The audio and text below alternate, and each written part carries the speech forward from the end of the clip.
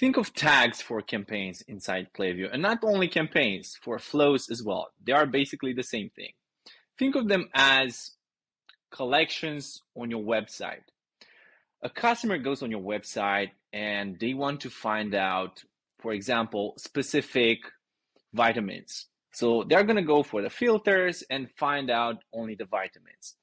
That's how you can do in Klaviyo as well. You assign tags inside Klaviyo for campaigns or for flows to afterwards search for that particular type of campaign.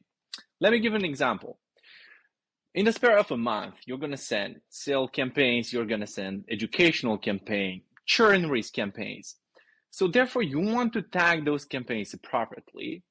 And then in the next month, you're going to generate a report based on those tags so you can actually compare how each type of campaign ran.